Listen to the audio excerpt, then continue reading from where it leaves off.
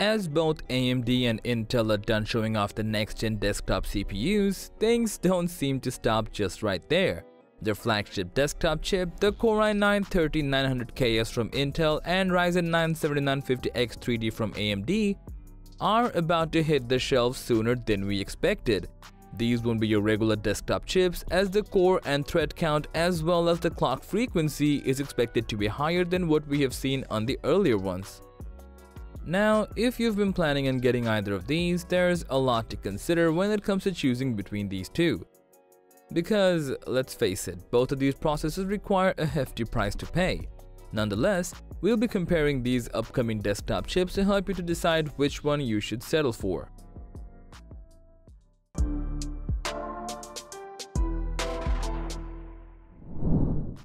While the Core i9-13900KS is yet to be released, a Canadian retailer has listed the processor along with plenty of upcoming mid-range and budget Intel processors.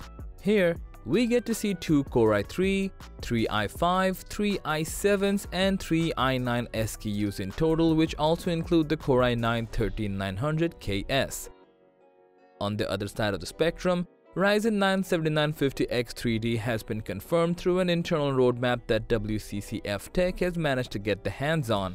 In this roadmap, we get to see the already released Zen 4 chips and the upcoming Zen 4 processors with 3D V-Cache along with Threadripper chips.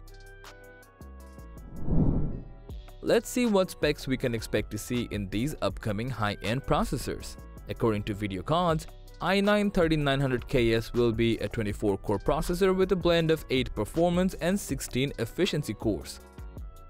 Aside from that, we get to see 32 threads and a maximum clock frequency of 6 GHz. Yep, you heard that right.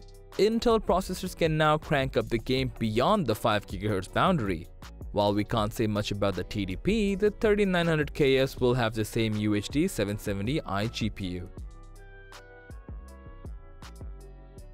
With that being said, let's take a look at this nice little chart from video cards that showcases the Ryzen 9 7950X3D chip along with its possible specs.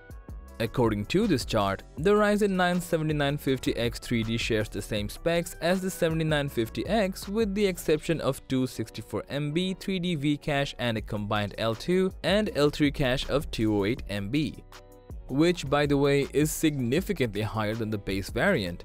Unfortunately, the TDP remains high at 170 watts. What this means from a performance perspective is that you'll be getting huge performance uplifts in games even on the AAA titles. Look at the Ryzen 7 5800X3D for example. It has already proved itself to be outstanding in gaming performance judging by how it tops the chart of plenty of benchmarks done by Tom's Hardware. To summarize, both these upcoming processors are looking quite good in terms of performance. However, do keep in mind that you'll have to build from scratch if you decide on going the AMD route, as it requires a completely new AM5 platform. DDR5 memory modules are quite expensive as well, which further adds to the switching cost. The i9-13900KS in this regard can do just fine with any LGA 1700 compatible motherboard as well as DDR4 RAM, saving much of your cost. However, no matter which CPU you end up choosing, both of these are quite expensive themselves given they belong to the high-end lineup of the respective brands. So, that was all about the Intel Core i9-13900KS versus Ryzen 9 7950X3D debate. Thanks for watching. If you found this video to be helpful, please give it a thumbs up, share it with your friends, and let us know your thoughts in the comment section down below.